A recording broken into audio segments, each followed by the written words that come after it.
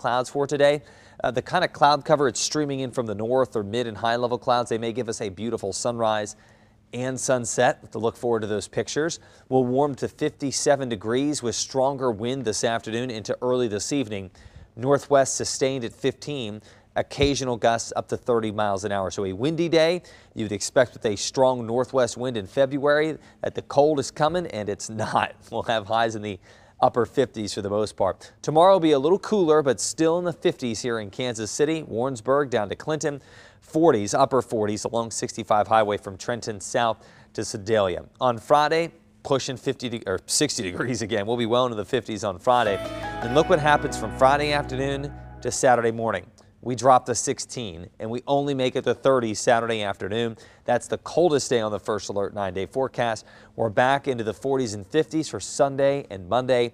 Next Tuesday, low 60s with a lot of wind ahead of what could be our next storm system of significance. And right now, it's just a rain chance with colder air coming in on the backside for Thursday.